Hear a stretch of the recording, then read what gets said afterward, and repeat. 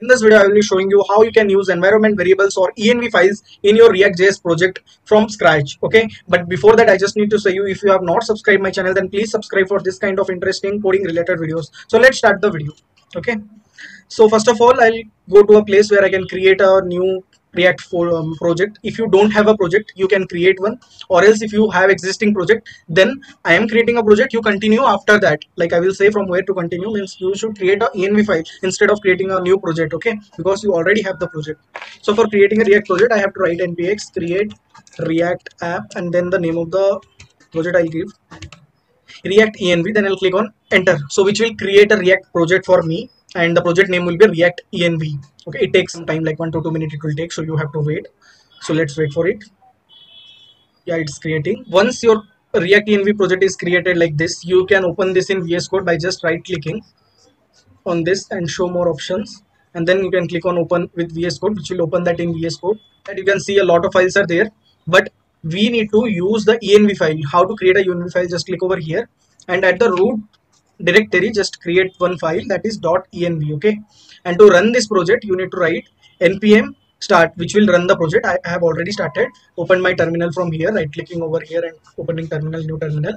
Then I have done npm start to start the project. Okay, so you can see right now the project looks something like this. If I go to localhost and 3000, you can see it looks something like this, but I need to use some env values. So for that, in capital case, every time you need to write your env variable names.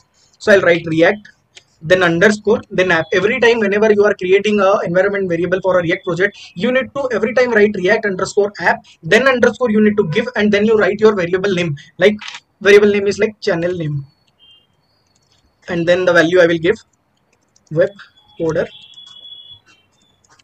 Abhishek. I have given my channel name. So how I can use this? Just copy that one and go to any files, any file wherever you need. I need my env variable here. So I will use curly braces, and inside that I have to write process.env dot my variable name. But note one thing, when I will go right now and see, there is nothing, because whenever you are creating a new variable in env file, or you are newly creating the file, what you need to do, you need to cut your terminal, whatever the project is running, and then you need to restart it again by writing that command npm start for starting your react project. So again you have to wait because it will take some time to load.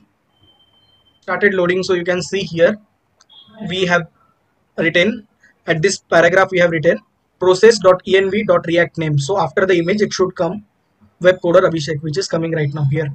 So that means our env variables is working properly. Okay, if you want to edit this one, or you want to change any or add any other variables, then also you need to load it again. Means you need to restart your terminal or restart the project which is running to see this in effect. Okay, and every time you should start like this, otherwise it will never work. Okay, and don't use any dash or anything else. You need to use underscores. Okay, because video is interesting, please like the video, share with your friends.